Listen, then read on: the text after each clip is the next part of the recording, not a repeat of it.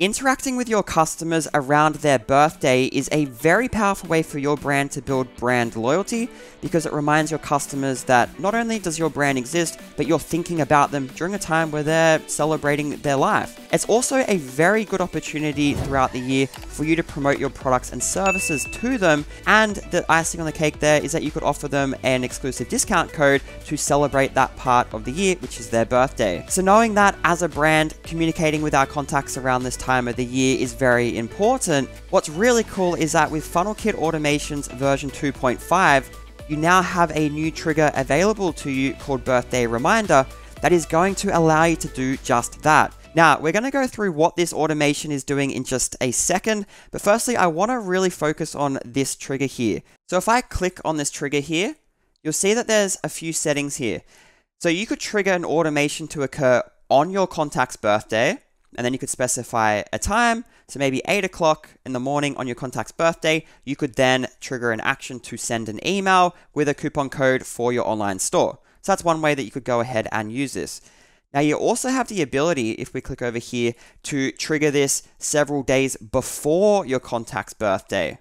But the reason that I wanted to pull this up now is because we obviously need to have a date to trigger this from, and that date is going to be the date of birth of your contact. And so before we go through the rest of this automation and how it's set up, to give you an idea of how you might want to do this for your own website, I firstly just want to show you some of the ways that you can go out and capture your contact's date of birth. So here we are in the back end of WordPress, and if we go down to FunnelKit Automations and then go down to Settings, you'll see that you have a new option here, Birthday Reminder. And if I click on that, you'll see that under the heading Date of Birth Field Settings, we have a few options. So let's go through top to bottom and set up each of these to give you an idea of how you'd go and do that in your own website.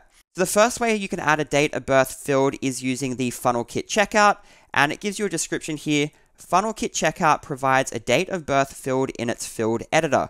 Go to checkout fields and drag the date of birth field. So let's go ahead and do that. So I'm going to go to FunnelKit and we're going to do this for the store checkout. So I'm going to open this up and then we have our checkout step here. So we're going to click into it. So this is the design of the current store checkout page. So let's go ahead and open that on the front end and then we'll add in our date of birth field and then I'll reload the page and we can see where that gets added. So let's go to the front end of our website. So let's go ahead and add the album to cart and then we'll proceed to the checkout page. And so this is what the page currently looks like. So contact information is up here and we just have the email address, shipping details. So let's go ahead and add the date of birth field into this checkout form. So here on our checkout step, we'll go to fields. And then if I go down a little bit under advanced, you'll see date of birth. So let's drag that into the contact information section just after the email field. And we'll go up and we'll save our changes. And then on the front end, let's go ahead and reload our checkout page. And we can now see that field has been added there. And while we're here, I'll show you how this captures data. So if we click into this, your contact would be able to enter their date of birth if they wanted to. So the 1st of the 1st, 1990. Or they can choose from the calendar over there, depending on their preference. So that's the FunnelKit checkout. Now coming down, let's look at a FunnelKit Optin. And the description here says FunnelKit Optin provides a date of birth field in its field editor. So go to the Optin and then fields and drag it in. So this is going to be similar to what we just did with the checkout. So let's go ahead and do that. Let's go here under FunnelKit and funnels. And I've already gone ahead and created a funnel. So if we click into that, you'll see there's two steps. We have an opt-in step and then we have the opt-in confirmation. So let's click into the opt-in step and let's preview that on the front end. And if I go down, you can see this form has first name and email. So coming back here, we'll go to form and under basic, we have date of birth. So let's drag that in and then we'll click save changes. And now if we go to the front end and reload, and now we have that field added there. So that's the second way that you can go out and capture a date of birth. Now coming down to the next one, the WooCommerce checkout. Now worth pointing out is that you have the FunnelKit checkout, which we've already looked at, and then we have WooCommerce checkout. Now the difference between these two options is that this first one here is for when you're using FunnelKit for your checkout page, which is what we looked at before. And this one here is for when you're not using FunnelKit for your checkout page. So let me show you how this option works here. So coming back to the front end of our website, if we click on our cart and we go back to our checkout page, we know that this checkout page was designed using FunnelKit. And so we added the date of birth field using this option up here where we dragged it under the Fields tab. So let's go ahead and disable FunnelKit so it's not affecting our checkout page here, and then it will fall back to our WordPress theme. So here in our dashboard, let's go down to FunnelKit and store checkout, and I'm going to put this into draft. And so now if we go back to our checkout page and reload, you can see this is what the default checkout page looks like with WooCommerce. So now if we scroll down a little bit, you'll notice that there's no date of birth field being output on the default WooCommerce form. And so this is what this option enables you to do. So let's go ahead and enable the date of birth field, and we can change its label, and we can also change its position. So let's keep it after billing details, and we'll scroll down and click save. And then coming back here, let's reload. And so here's billing details. Let's scroll down a little bit, and you can see date of birth is now there. Now you have some other options for placement here. So if we go after billing details, we could change it to before order notes. So if I click that and we go and save and reload the page, you can see it's up here. And then the last one would be after order notes, which would just add it under here. So as you can see, using this setting here, you have the ability to use FunnelKit or not use FunnelKit and still harness the power of capturing a date of birth. Now for today's video, I'm going to go ahead and disable that because we will revert back to using the FunnelKit design for the checkout page. So I'll save that. And then let's go down and look at this next option, which is the WooCommerce My Account. So on the front end, if we go to the My Account page in WooCommerce and we go to Account Details, and go down a little bit, these are the default fields that WooCommerce gives us under account details. Now let's come back into the settings and let's enable this. So we're going to enable the date of birth field on the My Account page, and let's go down and click Save Settings. So now if we come back and reload and go down, you can see that field has been added at the bottom here. And coming down, we can also capture a contact's date of birth on the thank you page. Now this one requires you to add a shortcode into the design. So let's go ahead and do that. So I've already enabled it, so let's copy the shortcode, and then let's go and add this into our thank you page design. So I'm going to do that for our store checkout, so I'll go to FunnelKit and then store checkout. And then we have two steps here. We have our checkout page, and then we have our thank you page. So let's click to edit our thank you page, and then let's go down and let's edit our template. So here we are, and as you can see, this design is using Gutenberg. So let's just go down and add a new section here at the bottom. So I'm going to click here and let's add a container, add that in, and it will just be one column. And then inside here, let's add a heading. We could say get a discount on your birthday. And then in here, we could type some text. So I just said, enter your date of birth below and receive an exclusive discount on your birthday. So now we just need to go ahead and add the shortcode. So here, I'll just add a shortcode. So we'll just go shortcode. And coming back here, let's copy this shortcode and then let's paste that in there. Now all that's left to do is save our thank you page. So with that done, let's go ahead and do a test transaction and see how that date of birth field is saved to a contact in FunnelKit Automations in the CRM. And then we'll jump back into that automation and I'll show you how to set up the automation to send it to your customer using that new birthday reminder trigger. So we're going to start with a blank slate. So here under FunnelKit Automations and Contacts, there's no contacts currently in there. So let's go ahead and do a test transaction. So back on the front end, let's go ahead and add some products to cart. So I'm going to add an album, and let's go ahead and add a beanie. And then we'll go checkout. And with my email filled out, let's go ahead and add a date of birth. So let's just say the 1st of January, 1990. And then I'll enter my shipping details, which I've just gone ahead and done. And let's go ahead and proceed to payment. And then down here, we'll click place order now. We land on the thank you page. And because we entered our date of birth on the checkout form, if we scroll down a little bit, it's got the value that we entered for our date of birth, and it's just output it there as well. So I just wanted to show you how that would work between the checkout page and the thank you page. You might just want to enable one of them. It's entirely up to you. Now, if we go back to the My Account page and go to Account Details and go down a little bit, you'll also see that it's got that value there as well. And this also gives them a chance where if they've entered it incorrectly, they could come and update it themselves. Maybe it was supposed to be 1985, and then they just go Save Changes, and now that's updated.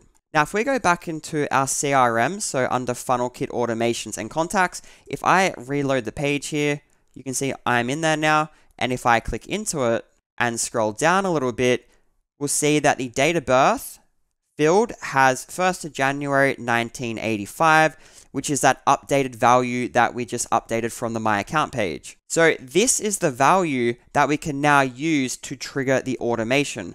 So that covers all the out-of-the-box ways you can go and capture a date of birth using the FunnelKit Automations plugin. And that's using the settings under FunnelKit Automations, Settings, and Birthday Reminder. Now, the final way that you could go out and do it is using your favorite forms plugin. So you would just add a date field into your form plugin, and then when somebody completes that form, you just map that date field to this date of birth field in the CRM. Because whatever date is used in here is the one that you can use to trigger the automation using the new birthday reminder trigger. So now that we know all the different ways we can go and get the date of birth field into the CRM, let's now go ahead and recreate that automation to show you how you could go and implement this into your own website. So let's go back to FunnelKit Automations and then Automations, and we'll go add new automation and we'll start from scratch. And I'll call this birthday reminder and we'll go create. Now the trigger for this is going to be the birthday reminder trigger, and we'll go done. So now let's click into this birthday reminder trigger, and I want to enter my contacts in here 7 days before their birthday at 8 a.m. in the morning. And let's have our contacts enter here multiple times, but we only want to allow them to be in it at one time, so we're not going to enable this. Now, before we go ahead and set up the emails that we're about to add to this automation, I do want to point out that you're not selecting what field in the CRM is the birthday field or the date of birth field. It already knows it's looking for that one particular field in the CRM. And I wanted to point that out because one of the powerful features of FunnelKit Automations is that you can come here under FunnelKit Automations and Contacts, and then you could go to Fields, and you could add a new field called date of birth, and its field type could be a date. And if you go ahead and do that, that field will exist under the contact, but this trigger inside your automation won't interact with it. It's looking for that specific field that comes pre-installed with FunnelKit Automations. So I did just want to point that out there in case that causes any issues for people. So now that we've gone ahead and done that, let's go ahead and save. And then let's go ahead and add our first action. So I'm going to click here and I'm going to add an action. And this is going to be to create a coupon code. So I'm going to go down to WooCommerce and we're going to create a coupon code and click done. And for this coupon, I'm going to say birthday reminder. And the discount type will be a percentage discount. And we're going to give 15% off. So coming down to the coupon prefix code, if you've never used this before, the tooltips inside FunnelKit Automations are very helpful. So if you just hover on this, it explains how it works and then it gives you an example. So if we write the prefix to be welcome, it'll add on the end of that random digits and characters that make it unique to that specific person. So our prefix could be something like bday15 in this example, and then each person will get random characters added on the end of that makes it unique to them. So for the coupon expiry, I'm going to say that this should expire after a specific number of days, and I might say 8 just to be safe because we don't want this to expire 7 days and maybe the timing's just a little bit off. Let's give 1 day leeway here. Because remember, our birthday reminder trigger happens 7 days before the contact's birthday. So allow free shipping, no. So let's go up and under restrictions. So here under restrictions, I'm just going to say that they can't redeem this for sale items. Now for restrict to customers email, I'm going to leave that unchecked, and you might like to do that as well because maybe your contact will want to forward your email to a friend or family member as a hint to say, hey, I sort of like this website, here's a coupon code that I just got sent, maybe you want to use it on my behalf and buy me something because I really like the products in the store. And then let's go to limits, and I'm not going to put a limit on this because again, it expires after 8 days and I'm probably just going to let them use it as many times as they want during that period. So let's go ahead and save that. And then let's go down. So we have 7 days before the contact's email, they enter this automation, we create a coupon code, and now let's send them an email with that coupon code inside. So I'm going to go add action, and it's going to be to send an email, and we'll go done. And then I've gone ahead and pre-prepared a template here, so I'm just going to load that template in. So I'm going to click to templates, and it's birthday 1. So I'll apply that. And it's just one that I did behind the scenes before filming this video today, and it was using the Visual Builder. So I'll show you what that looks like. So we'll launch the Visual Builder. This is the first email that the customer receives 7 days before their birthday. It's nearly your birthday. Hi, first name. We heard it's your birthday this week. We've organized something special to celebrate you. Use code this for 15% off. And then this button would take them to the shop page. And then down here, in case you're stuck, I just gave them 2 different products that are selling well in the store right now. And then down here, I said, get it by your birthday. Just a heads up, our shipping normally takes 2 to 3 days for domestic shipping. Order today to make sure you get it by your birthday. So I did it quite quickly, but there's just some ideas in case you wanted to use them as a starting point. Now this merge tag here is outputting the coupon code that we just set up in the previous step in this automation. So I'm going to recreate this for you to show you how you insert that. So I'm going to get rid of that, and then we'll go up to merge tags, and we'll go down to contact, and we'll go down a little bit until you see WooCommerce dynamic coupon code.